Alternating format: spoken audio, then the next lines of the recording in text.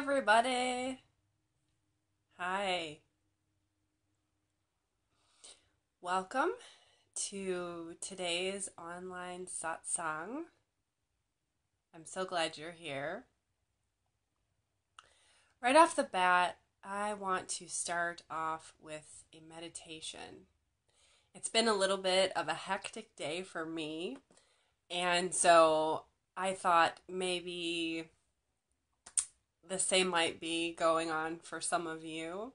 So let's start together in a brief meditation to help center us, bring us together here in the moment, and just relax and become very present together before we start talking. I invite you to close your eyes now. Wherever you may be, close your eyes. And as you close your eyes, I invite you to notice just the subtle difference between your eyes being open and your eyes being closed. So if you want, you can reopen your eyes and then close them, noticing how it feels to simply close your eyes, going from light to the peaceful dark of yourself. For a few minutes, we'll go together into a cave of solitude.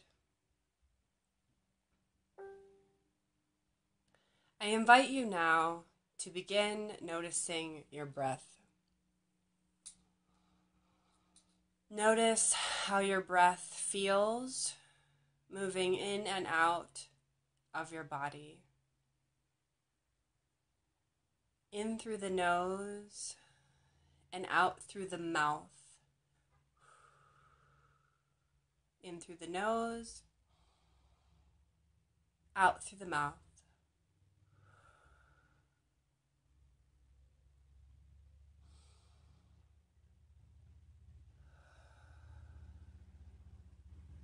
With each exhale, allow your body to sink into the earth. With each exhale, let your body become heavier and heavier and more peaceful. Breathing in and breathing out.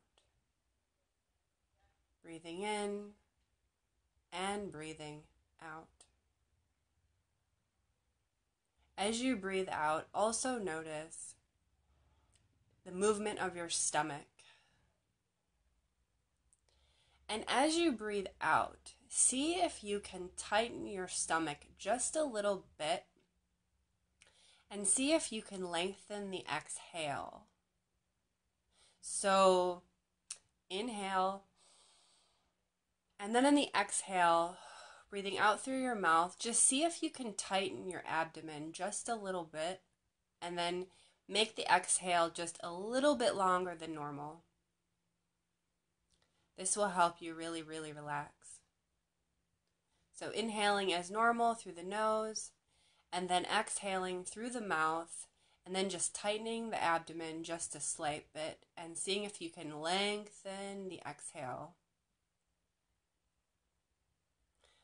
Good. And as you do this, you'll notice that your whole body relaxes, your shoulders are relaxing, your face is relaxing, every part of you is relaxing. And now I'd like for us to set the intention. Intentions are so powerful and so strong. So take a moment and set the intention. Today our conversation is honoring our passions and curiosities. So ask yourself, what is it that I hope to experience today? What is my purpose for being here? What do I wish to experience or learn? And you can summarize it in a few words if you like. Or it could be as simple as I intend to learn about what my passions are. I intend to explore my curiosities. See if you can come up with just a few words that describe your personal intention for being here today. It's not a coincidence that we have met today here. Take advantage of this time. This is your time. And if you're in the middle of trying to do other things on Facebook, scrolling around, multitasking, I really invite you to take this time for yourself. It's really powerful coming together in this space for spiritual awakening, spiritual practice. So just give yourself these few minutes, this half hour or so, to really be present in this space with like-minded friends. Try and see if you can feel the energy of all of us together. You might feel a little bit expanded in your brow, in your forehead. You might feel a warmth in your heart. You might feel a little bit dizzy or spacey or just like a different kind of sensation. That's the sensation of coming together.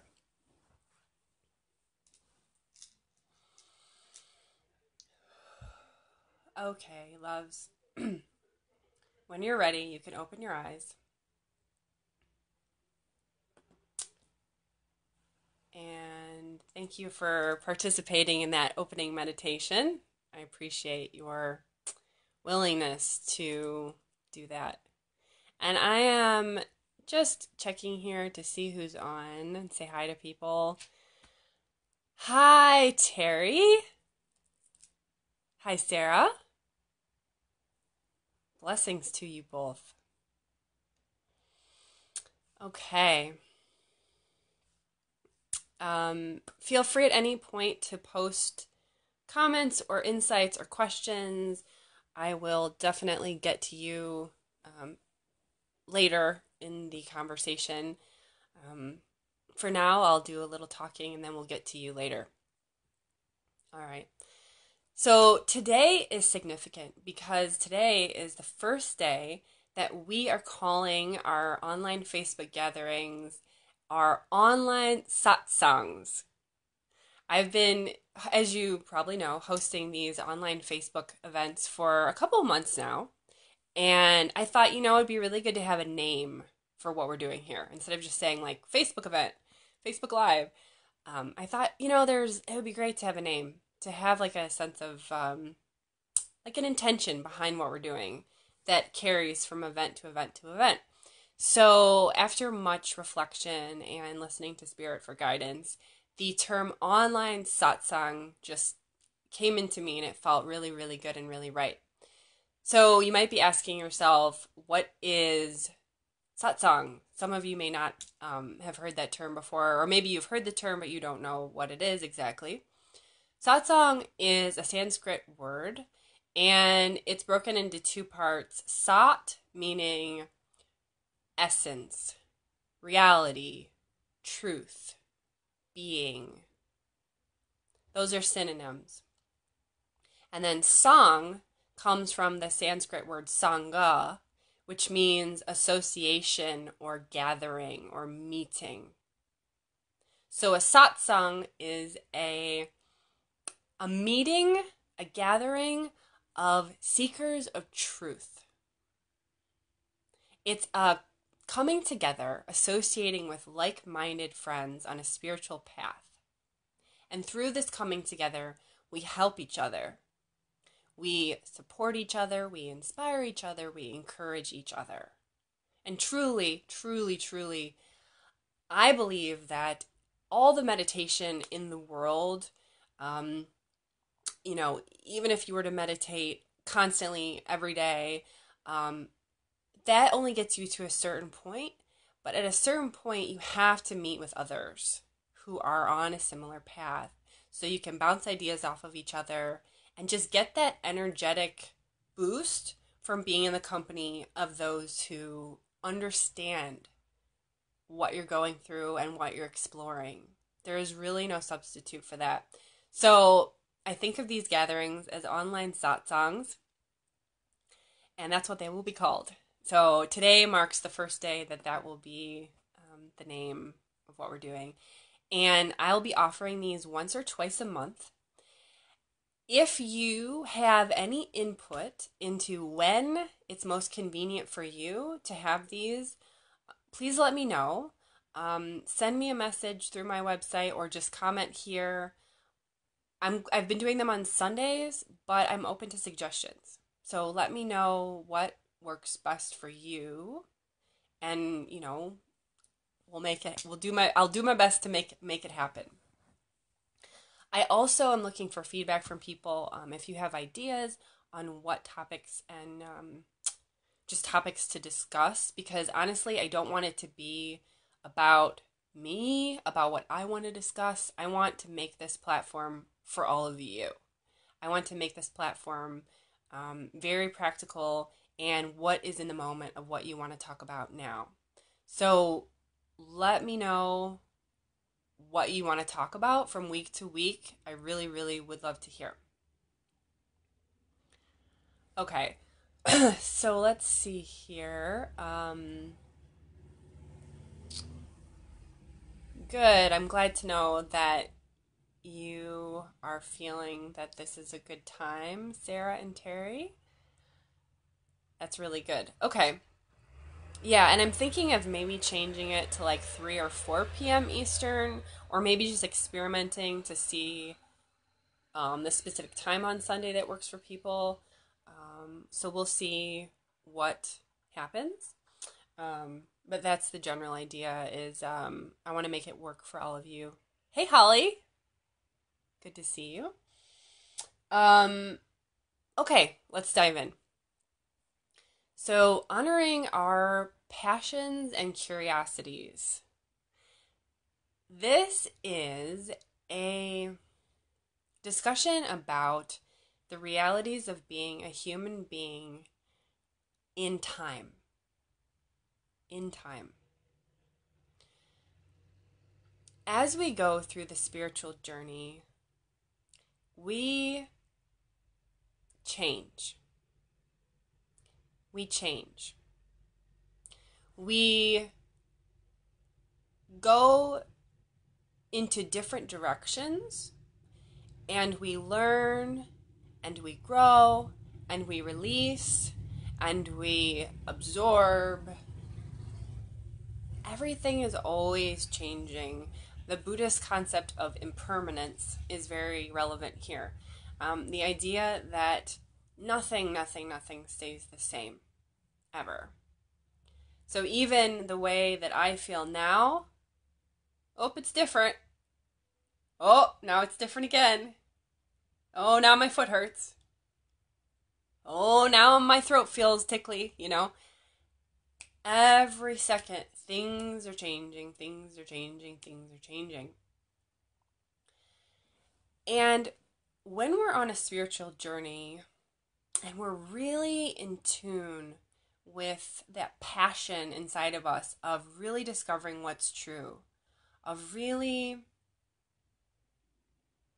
tuning in, then it can get confusing sometimes because we might feel that we're changing too much sometimes.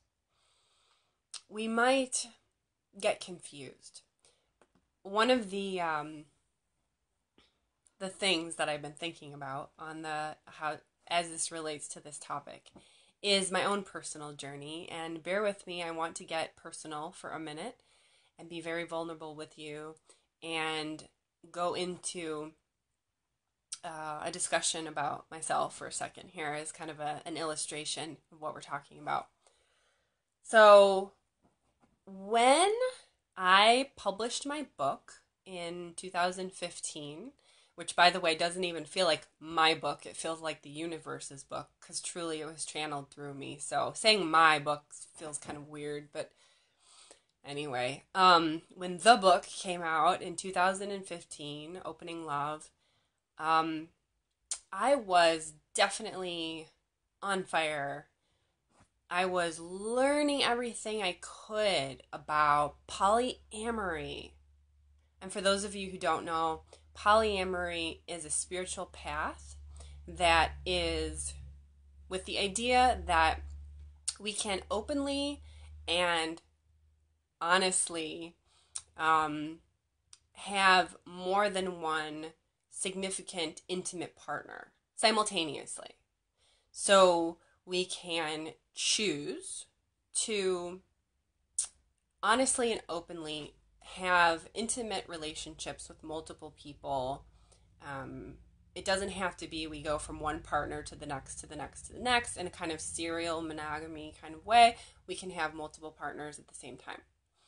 Not necessarily group sex or anything, not like simultaneous lovemaking necessarily, but the idea of just having multiple partners and everyone knowing about it and working through jealousy issues and working on issues of possession and attachment, and basically using relationships as a platform for spiritual growth. So that book, Opening Love, was inspired by my own journey into polyamory. So I was like completely, at that time, so on fire about polyamory. I was going to polyamory meetup groups and support groups and starting my own. I started my own local meetup group, support group, and I was doing a lot of what you could, I guess, call activism work, raising awareness, raising consciousness in the general society about polyamory as a valid relationship orientation. People talk about sexual orientation like, I'm gay, I'm trans, I'm whatever, this to that. And I was helping to raise awareness about polyamory as a relationship orientation. That some people just feel like they're born or naturally inclined to having many intimate partnerships simultaneously. So I was really, around that time, 2015, that was like my life. I mean, that was my path. That was everything to me. And it was awesome. And then in the next year or so after that, I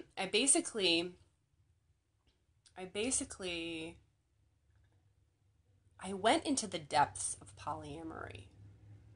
The depths. I went as far and as deep as I could possibly go into that area of life.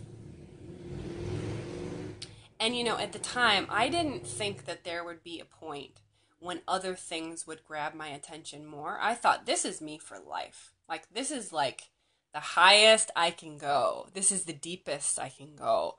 This is so profound. Because it is in some ways. I mean, it is extremely radical, extremely profound. Facing jealousy intentionally, working through basically like, polyamory is very, very intense for spiritual growth. So, I thought it would never end. And then something interesting happened.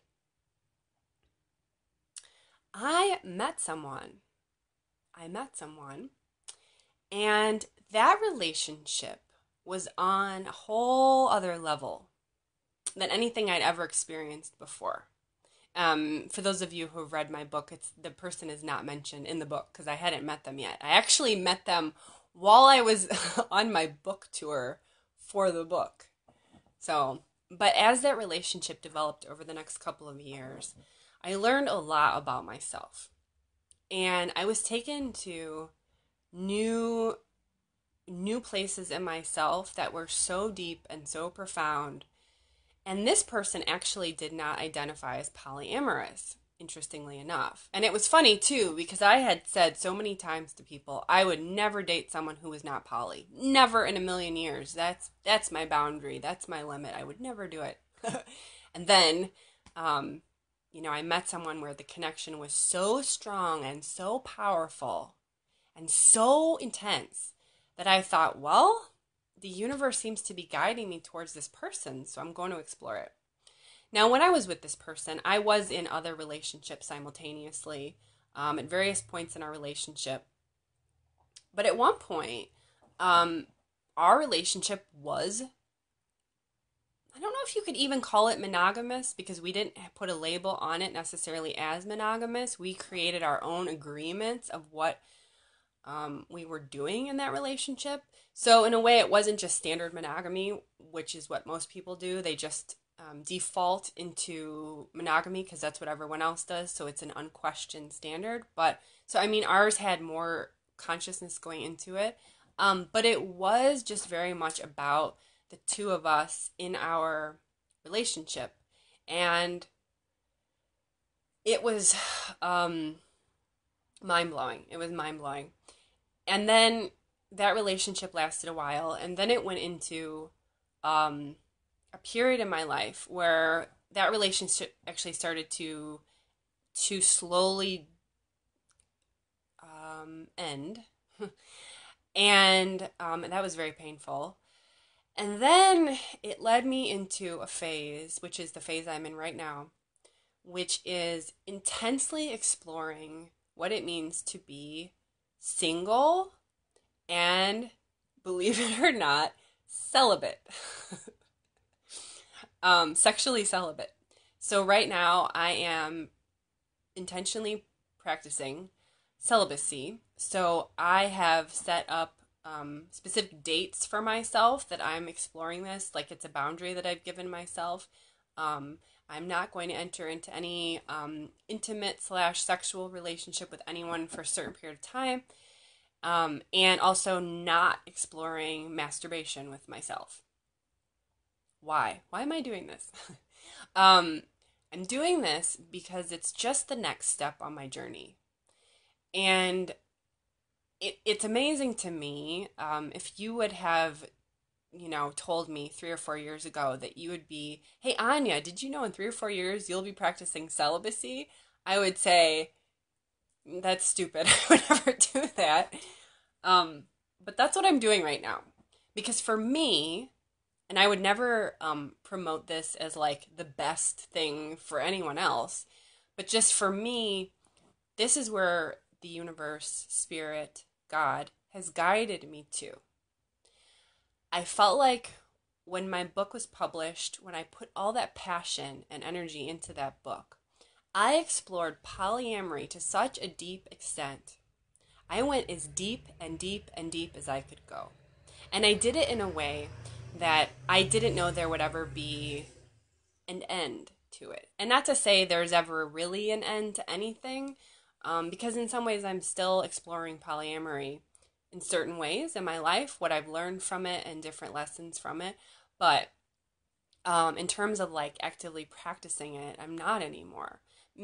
I don't know what the future holds, but anyway, but I went into polyamory not knowing there would be an end point, and completely fine and surrendered with the idea that I was going to be poly for the rest of my life. And that was my path. And that was awesome. But as it so happened, which I could have never predicted, as I said, I went into this next phase of my life where I actually explored conscious monogamy again. Conscious, meaning we made agreements about what that means, me and my partner, and it was a different kind of monogamy than I had explored previously to the polyamory phase. And then I moved into what I'm in now, which is intentionally practicing, oh wow, Janet Hardy, hi, and now purposely practicing celibacy and being single. What does it mean to be single? And right now, I am deeply, deeply exploring this interesting phenomenon of being a single woman who's in her mid-30s, who's childless, and recognizing all the stereotypes that society has about me as somehow being flawed, as somehow being like an outsider, or mischievous, or flawed, or broken, or that I must be lonely, right? I must be miserable. I must be actively looking or hoping for a partner. Guess what? I'm not. I'm not any of those things. Right now, I am, yes, of course, there's times when I deal with loneliness. Yes, it comes up. But for the most part, the majority of the time, I am loving this life that I'm in, and I'm loving being celibate because, as some of you know, I'm an energy worker, and so I'm intensely focused on energy, how energy moves in the body, how we can use it for healing and expansion. And I'm consciously bringing that sexual energy, which tends to be activated in the root chakra and the sacral chakra. And I am intentionally bringing that energy up, rising it up into my upper chakras. And it's a meditative technique that I'm essentially using the sexual energy with the intention of enlightenment, of expansion. And it's really interesting seeing what's happening with my body and with my mind and my heart right now. And for me, right now, this is the most exciting path. This is my passion. This is my passion. And this is my curiosity because honestly, I don't know what's going to happen next. I don't know where this journey is leading me. This is a completely new territory for me. Like completely. Most people are celibate when they have to be, like if they're in between relationships and they like can't find anyone. It's not an intentional celibacy. So I kind of feel like I joke with my friends, like I'm a monk right now because I'm not engaging with my sexuality in that normal way.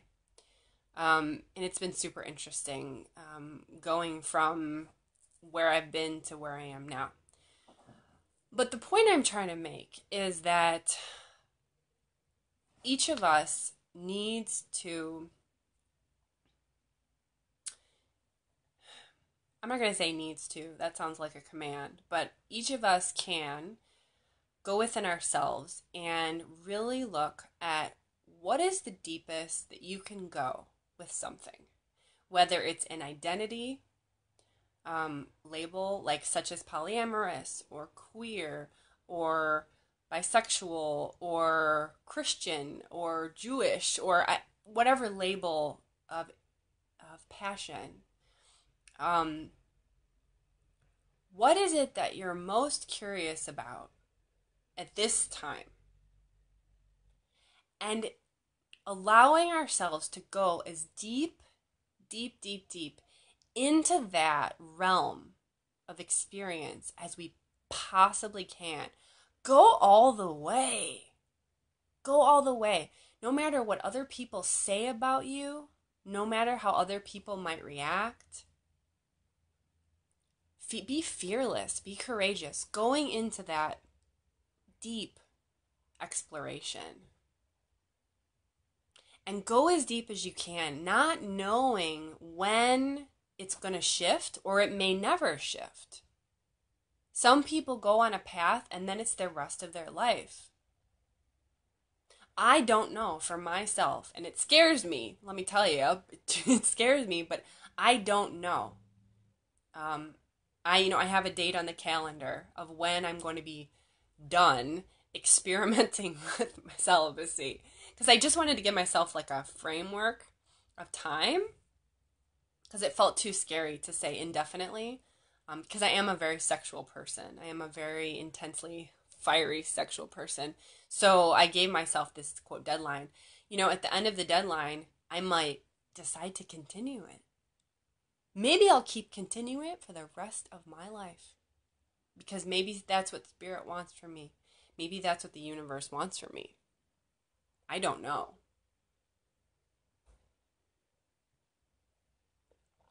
Or it could be that after a certain period of time, something else will grab my curiosity, grab my attention, and I have to go deep into that because I just have to. I'm compelled to. So my advice, my guidance for you is abandon yourself. Honor that natural curiosity, that God-given curiosity within you. Whether it's pursuing a specific career path, a hobby, anything. you know. Um, I was this morning speaking with a gentleman who has spent the last 30 years studying A Course in Miracles. He said he's read it every day. He's read that book every single day for 30 years. So for him, it's a 30-year journey that continues. Where for someone else, they might dive deeply into it for a year and then move on. But on the spiritual path, we have to be okay with allowing change. And if it's time to let something go, to open up the space for something new to emerge, for something new to come in, then that's good. Or sometimes we have to just keep going with one thing for a long time, years, decades, maybe a whole lifetime. Because something is so compelling that we don't want to distract ourselves or go to anything else. So the idea is to allow that change if it's organic, if it's feels right. Allow that change. Or to continue something, to allow ourselves to get so deeply invested in something that it consumes us.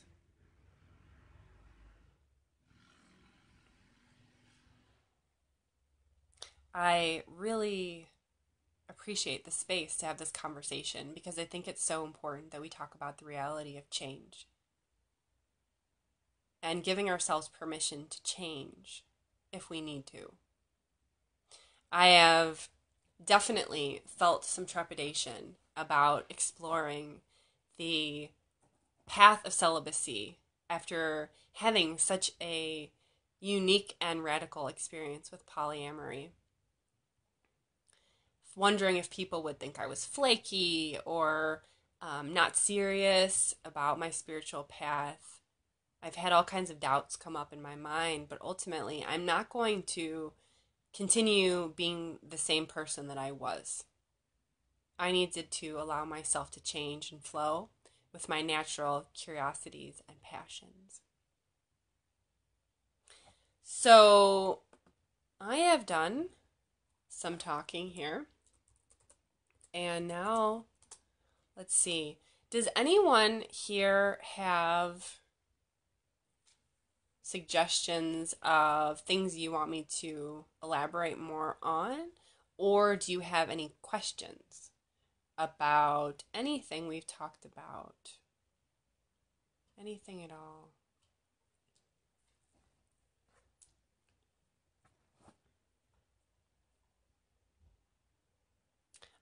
Trinity said, "Are you promoting a new book?" And no, not really. That wasn't the intention. Although I have started brainstorming for my next book, which is going to be about healing trauma. So that will be probably published the next, I don't know, handful of years, I'm thinking.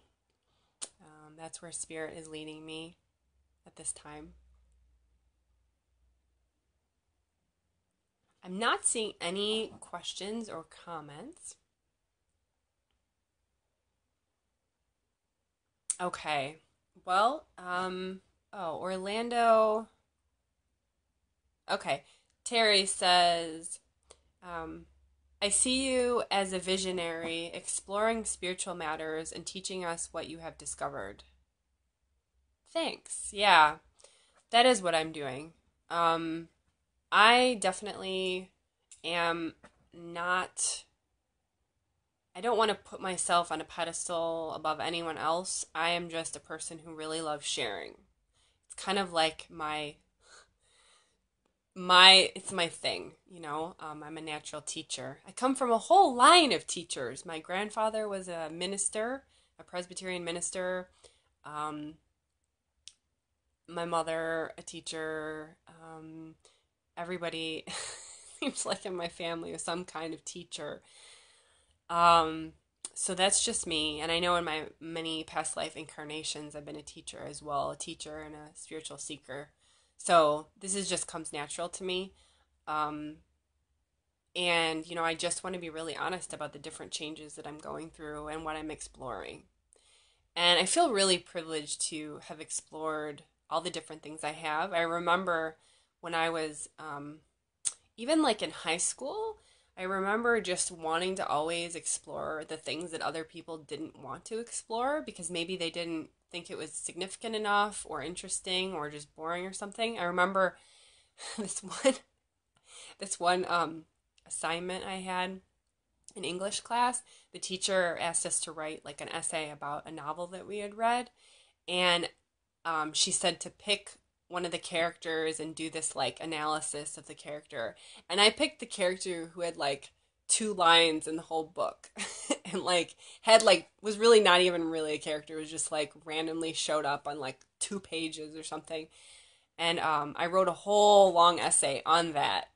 And my teacher was saying, "Why did you do that? I don't understand, but you did a brilliant job." And I just felt like I wanted to dive into this really obscure thing that I knew no one else would try to discuss. And it just felt really exciting to me. And I guess that's what I've always done in some ways. I've come from a really conservative background, um, where the whole notion of being gay was just super frowned upon. And I remember discovering, many years ago that I was attracted to women and then coming out about that publicly and then, just teaching about bisexuality with people and then going into teaching about queer issues, LGBTQ issues, and then going into body issues, teaching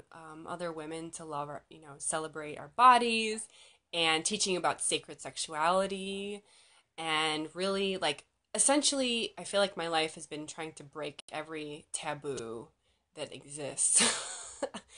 um, and that's just me. That's what turns me on. Um, and I want to connect with like-minded others who feel similarly, who want to go and not just for the not for shock value and not to just seem like, "Ooh, I'm special," but really just diving into those places where the majority of people won't go. And I feel like the value of diving into those places really deeply and exploring them and then sharing with others is the value, I think, is raising the general collective conscious awareness. Because the mainstream is not where the truth is. Sorry to say, it's not. The truth lies in the satsang, in the gathering of like-minded seekers, like we're doing now. That's where the truth lies. Whether it's just 2 people meeting or 2,000 people, you can feel that energy of people who are saying, "You know what? I don't really care what appears normal to most people. I'm just going to do it. I'm just going to do it." Let's see here. Let me see. I know someone just posted something. My computer's being a little slow here. Bear with me. Um, yeah, Terry says, "My passion currently is the reconciliation of magic to God." That sounds really cool. Yeah. Um, yeah, Terry, I don't know. Maybe you could post a little bit more about that here for others to read. It's like, I, you know, what do you mean? Reconciliation of magic to God. What does that mean to you? What is magic? What is God? Those are two very loaded terms that have so many different meanings to so many different people. Maybe you could post just a little bit here about what that means to you, um, because I'm definitely curious about it. Sarah says, um, she's working on being successful with creativity, with art, writing, and our work with following the guidance of the universe. And we're interested in learning more about our spirit guides and recognizing their guidance in our lives. Yeah, that's beautiful. There's so much there. Yeah, it's interesting you should say that the guidance part at the end too, because um, that was the topic of. I went to a service this morning, a Unity service, Unity Church, and the speaker was talking about basically allowing our egos to take a back seat to the guidance of the universe, the guidance of, you know, God, Christ, Buddha consciousness, whatever you want to call it, and allowing that to lead the way, and how that is actually the most wise way that we can live our lives. And I think too, listening to that guidance is just a natural. It opens the way for a natural outflowing of creativity, because if we are in tune with that higher force, that guidance, that higher wisdom, then we are creative. We are creators. We are creators. So it's kind of a natural thing. All right. Okay. So it feels like this is a good place to wrap it up. And I really appreciate everyone who's been here. I would like to invite comments. If you're watching this later on YouTube, then I would love to hear your feedback about what is it in your life right now that seems new or exciting or different or radical, or it's just like got a pull that you really, really want to explore. You've been pondering it, exploring it, it's been in the back of your mind, and what is that? And just if you could just share with us, what is it that you're right now really feeling drawn to explore? And maybe it's something that you're scared to explore. Maybe it's something that brings up some fears in you, because maybe you have to let something old go in order to open up the space within yourself to explore that new territory. Sure. Let me just share what Sarah said here. She said, please let me just, will you share that last bit. So, Sarah said, we have been in a period of transition for a while now and discovering the freedom we can have. Part of it being what Terry said with God and magic in our life. God did miracles like healing the blind and things like that. We too can heal ourselves and others, and sometimes that means prayer and magic working together. Yeah, that's nice. Yeah. Terry says the issue of using energy to create a life you really want. This usage of magic for practical purposes is known as witchcraft, and so people won't use it because it is not a sin. Well, my position is that it is not a sin, and God actually wants us to use it. Yeah, I love that idea of practical magic.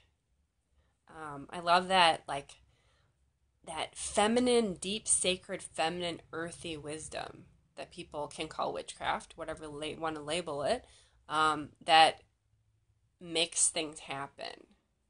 If you take some sage and a full moon and some words of prayer and mix it all together, what happens? What happens? Oh, cool. Well, thank you, Sarah and Terry, for everything you've shared. I really appreciate that. I really, really love this community. So this concludes our satsang for today. I love you all so very much. Please be blessed on your journey and know that you are not alone. You are not alone. There's many others who are on the path. We're finding our way together. Namaste.